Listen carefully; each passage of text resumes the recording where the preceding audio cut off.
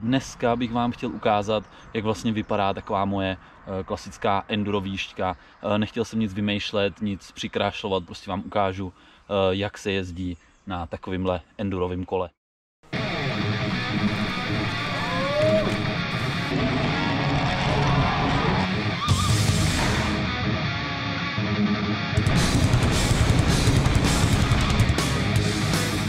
Oh man, Jakub Vencl! Jezdím úplně na lehko, nemám chrániče žádný, mám jenom malou flašku s vodou, 2 GoPročka a vlastně tohle kolo a to je všechno, co potřebuju k tomu, abych si užil skvělý den.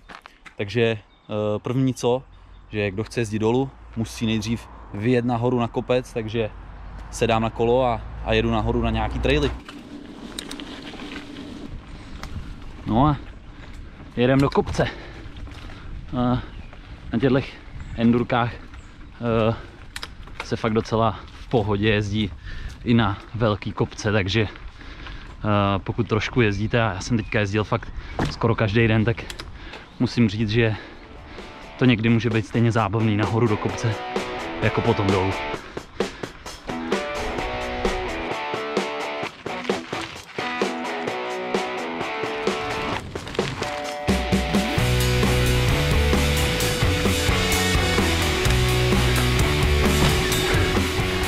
Potřeba tady je to fakt hezký.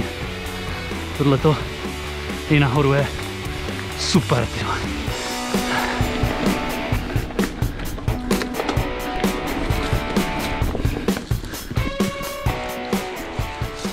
Takže jsem na prvním kopci a jak jsem říkal, že na těch endurkách se jezdí docela dobře do kopce, tak jako hlavní zásluha je to, že tady mám tu 12rychlostní kazetu, takzvaný Eagle, a má to až 50 zubů, to největší kolečko, takže dá si tam docela lehký převod a do toho kopce se vyjede jako nic. Hele, ještě než se spustím dolů, tak chtěl říct jednu takovou věc, co se týče nějaký etikety takového trailového a enduro ježdění.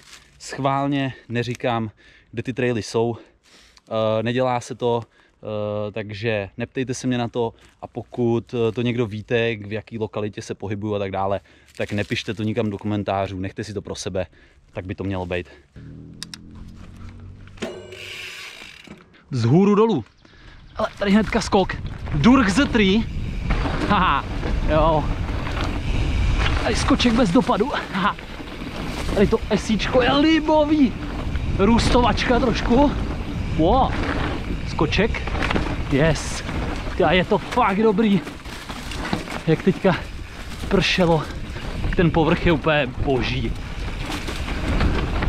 Tak tohle bude rána. Yes. Aha. Aha. Jo. Tohle bude good. Tohle bude dobré.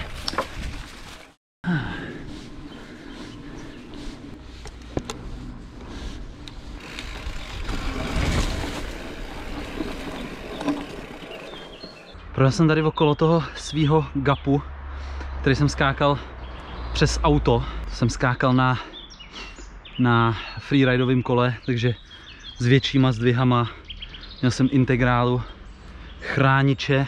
Mám to vyslat. Navíc jsem tady teda sám, což taky úplně nepřidává.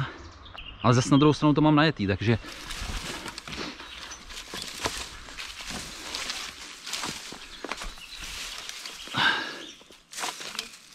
ale jo, tak to dáme v rámci testu nového kola. Pojďme.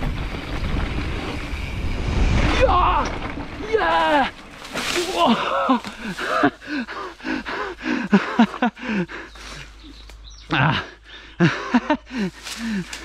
Tak jo, Enduro approved road gap. Dobré. Je potřeba se vyděsit aspoň jednou denně trošku.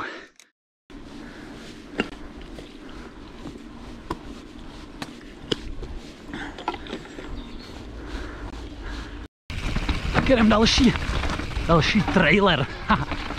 Jako, tohle je velká bomba. Je fakt tady místní Pecka. Wow.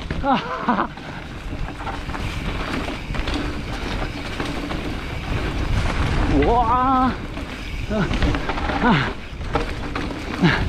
Yes. Yes. Nejvíc. Wow. Wow, přes kořínek. Wow. Dobře.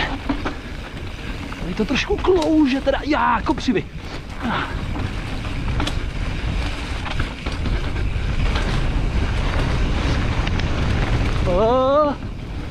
Traverzík nepříjemný. Jo, nějaký klacky. Meskoček. Dobře. Ať to přijde zábavná část.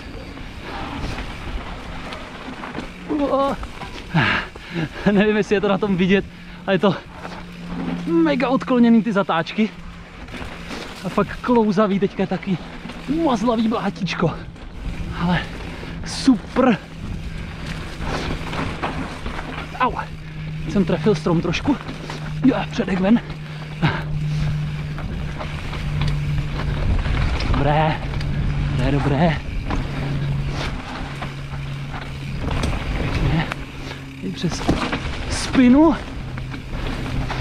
Jsme dole. Auja, ty kopřivy.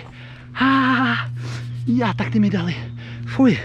Dobrý den, já bych si dal tu velkou míchanou malina a hroznová. Díky. Děkuju.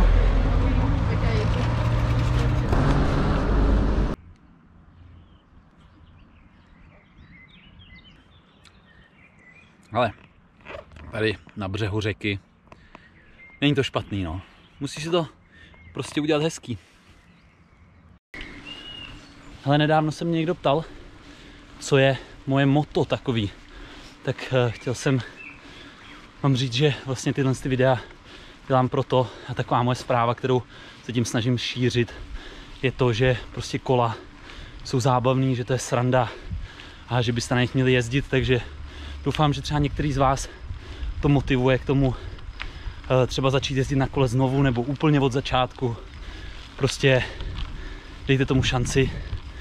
Já si myslím, že je to prostě jedna z nejlepších věcí vůbec. No a já jedu zase do kopce.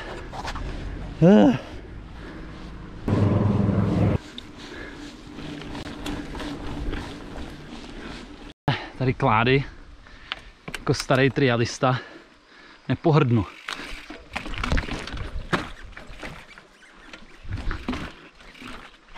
Co teď?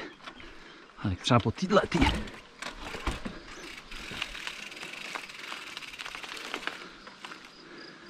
Zpátky sem. No.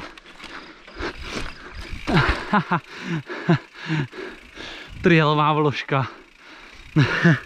Proč ne? Dobrý den.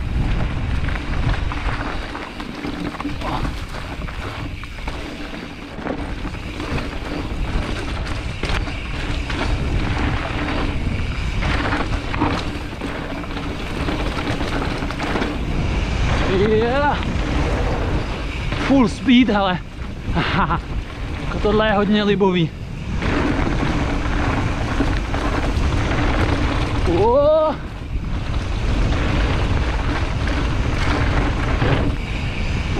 To je kopák. Jo. Tyjo, tak teď jsem skoro šel.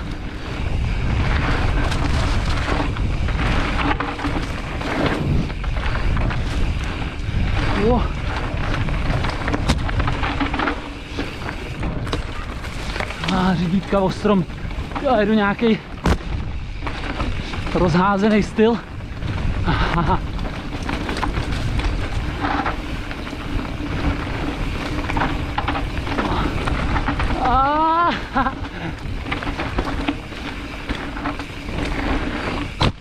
Skoček, yes. Jo, tohle je taky dobrý. To jo. Tak jo, já už to budu pomalu směřovat k domovu. Ty enduro kola jsou naprosto geniální, lehký, dost na to, aby na tom člověk prostě vyjel na kopec a objel nějakou vzdálenost, ale přitom se to na nich dá docela hulit na těch trailech a snesou docela drsný zacházení. Takže to je asi proč je takovýhle endurový ježdění tak populární v poslední době. Mám ještě takový poselství nebo takovou zprávu. Chtěl bych apelovat na všechny bikery, kteří se pohybují v lese. Buďte ohleduplný, a tím myslím jak k lidem ostatním, kteří se taky v lese pohybují, tak samozřejmě k té přírodě. Myslím si, že to je ten klíč k tomu, aby jsme si takovýhle ježdění mohli dál v pohodě užívat. No nic, tak já jdu ještě jeden krátký trailík a to už bude pro dnešek všechno. Doufám, že vás to bavilo a budu se těšit příště na viděnou. Mějte se pěkně. Čus!